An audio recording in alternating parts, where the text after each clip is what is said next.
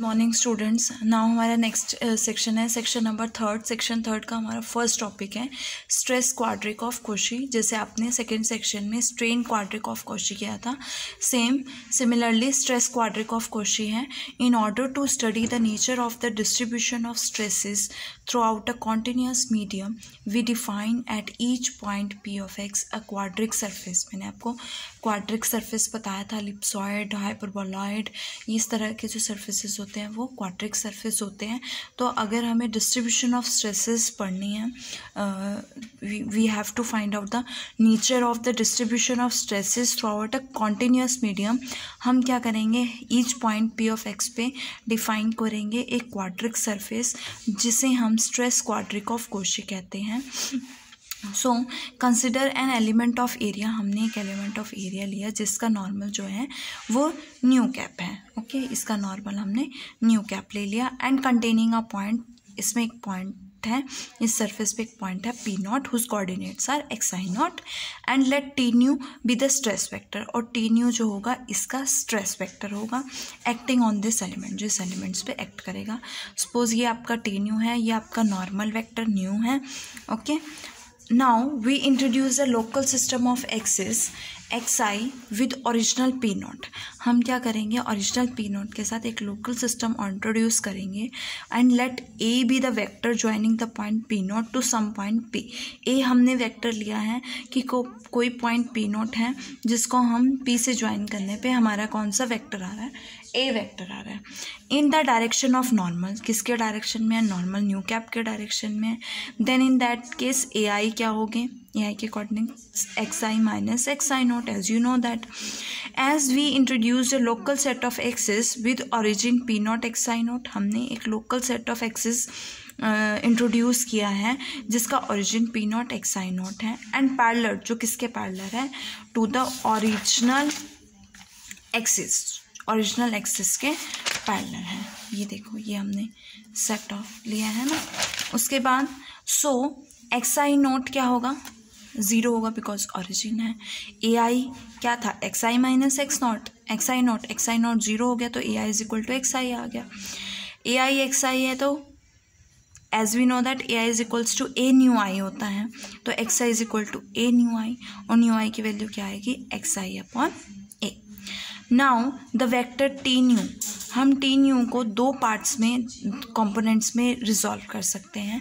One is normal component along new cap and other is tangential component S orthogonal to new cap. ठीक है, otherwise हम force को भी हम दो कंपोनेंट्स में रिजॉल्व करते हैं, along x axis and along Y axis. तो हमने यहाँ पे वेक्टर टी न्यू को दो कंपोनेंट्स में रिजॉल्व किया है। वन जो है वो नॉर्मल कंपोनेंट है जो टी न्यू है। देखो ये आपके पास है डायग्राम, ये टी न्यू है, इसकी दो परपेंडिकुलर डायरेक्शन है। एक डायरेक्शन में नॉर्मल कंपोनेंट एन है जो कि न्यू कैप के डायरेक्शन में है, दूसरा कंपोनेंट एस है जो कि इसके परपेंडिकुलर डायरेक्शन में है। So other is tangential component S orthogonal to new cap, और टेंजेंशियल को शेयरिंग कंपोनेंट भी कहा जाता है। नाउ नॉर्मल कंपोनेंट एन की बात करें तो हम एन को क्या लिख सकते हैं, T new dot new cap. ठीक है, इस तरह से लिख सकते हैं बिकॉज ये आपका फोर्स हो गया और ये आपकी डायरेक्शन होगी, तो T new dot new cap आ जाएगा। यहाँ से T I knew component form में T I knew dot new I is equals to, definition लगाओगे टो आई जे न्यू आई, और यहाँ से to J I knew J. New आई की वैल्यू एक्स आई upon ए, new जे की value x J upon A. So we get N A square is equals to to I J x I x J. Now as we know that quadric surface की equation ये होती है to F of x one x to x three is equal to to I J x I x J is equal two plus minus के square. तो इसकी value क्या हो गई, प्लस माइनस के square. We get an is equal two plus minus के square upon A square.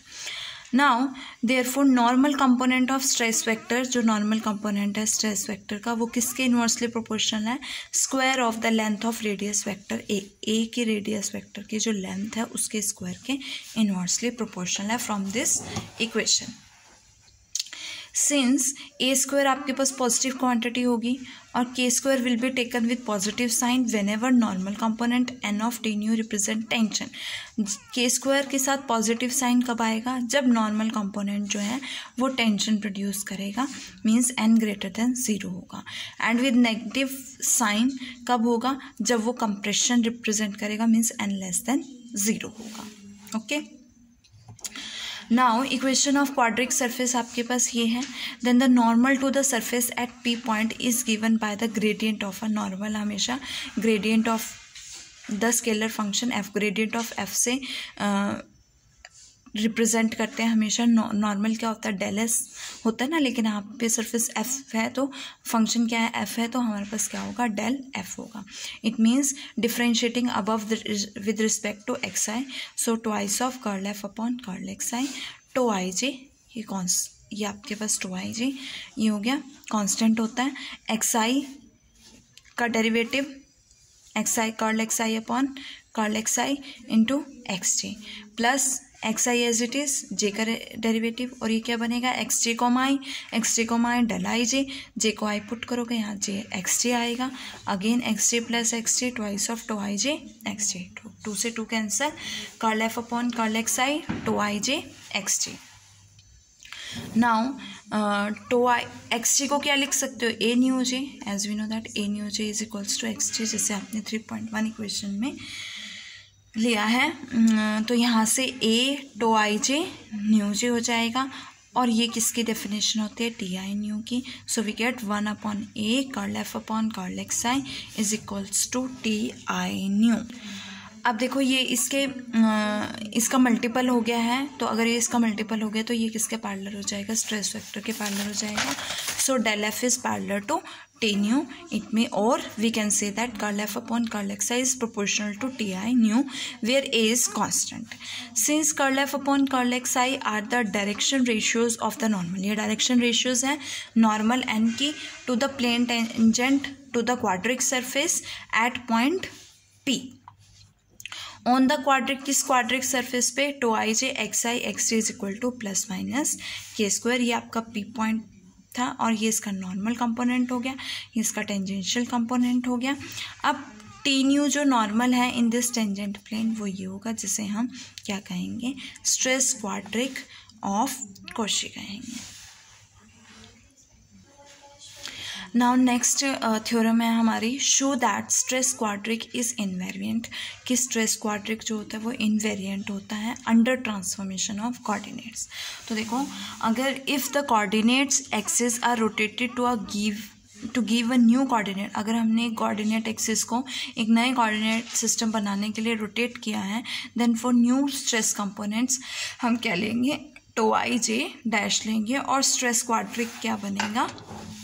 To I J dash x J dash is equals to N A square is equal two plus minus के square. Both N and A do not depend on the particular coordinate system की, वो particular coordinate system पे depend नहीं करते हैं, इसलिए दोनों values क्या हो जाएंगी? सेम हो जाएंगी। अब हमने law of transformation for x I dash use करना है, तो x I dash is equals to L I alpha. Using tensorial law of order 1, we can write xi dash is equals to li alpha x alpha and xj dash is equals to lj beta x beta। ये values किस में substitute करोगे? इस equation में substitute करोगे, आपके पास ये आएगी li alpha lj beta x alpha x beta. ये बचा क्या आपके पास?